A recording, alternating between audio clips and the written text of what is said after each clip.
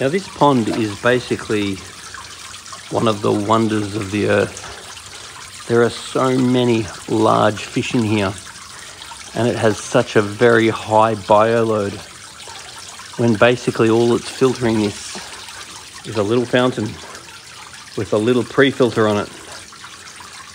So therefore, how such a simple filter has the capacity to handle so many fish and so many nice, healthy, large-bodied fish is amazing.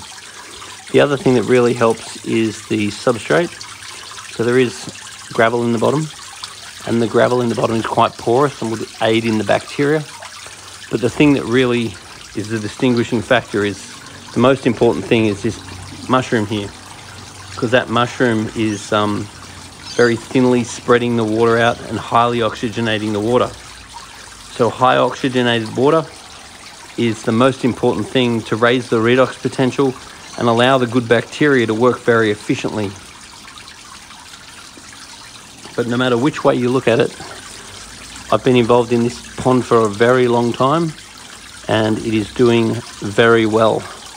And for it to do so well with such simple filtration is just amazing. A lot of other ponds can be set up exactly the same and just somehow just don't get this same level of success. This is a freak of nature pond, and the fish look very healthy and happy. Very, very overpopulated.